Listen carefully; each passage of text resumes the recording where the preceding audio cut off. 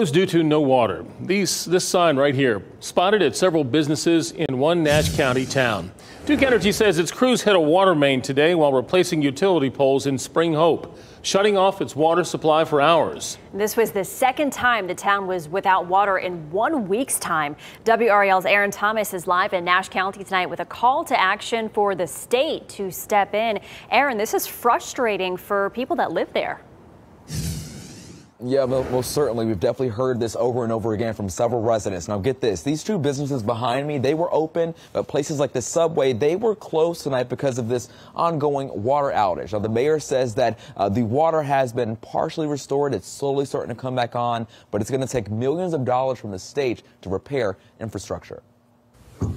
This is what people living and working in Spring Hope had to deal with after another water main break within a week. Absolutely. Local businesses are taking a hit due to this. Take a look for yourself. We counted a handful of them forced to shut down for the night due to the water outage. Over at Lucas's barbershop. No, that's not quite full pressure. Jeremy Lucas says it's just enough pressure to stay open and cut hair. He's taking every precaution to keep tools sanitized. Barbers got to keep their hands clean. It's very important that we keep our water. Over at Mimo's Pizza, little to no water pressure forced employees to buy gallons of water to cook pasta and wash dishes. Mayor Kyle Pritchard blames crumbling infrastructure for the repeated water outage. If we don't get that $3.7 million that's been allocated to us over a year ago, it was put in the state budget over a year ago.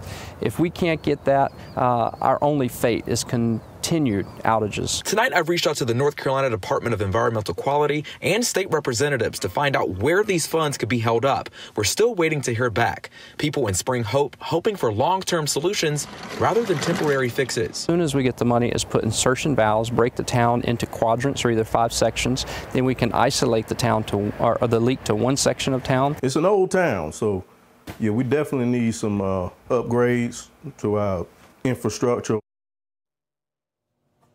Yeah, and this sign here, no water, we saw this quite a bit throughout town. Now, the mayor says tomorrow he is planning on meeting with Nash County Emergency Services as well as the State Emergency Division to find out if there's any financial assistance for many of these businesses that may have lost money. Michelle? Here's hoping. Aaron Thomas live in Spring Hope. Thanks, Aaron.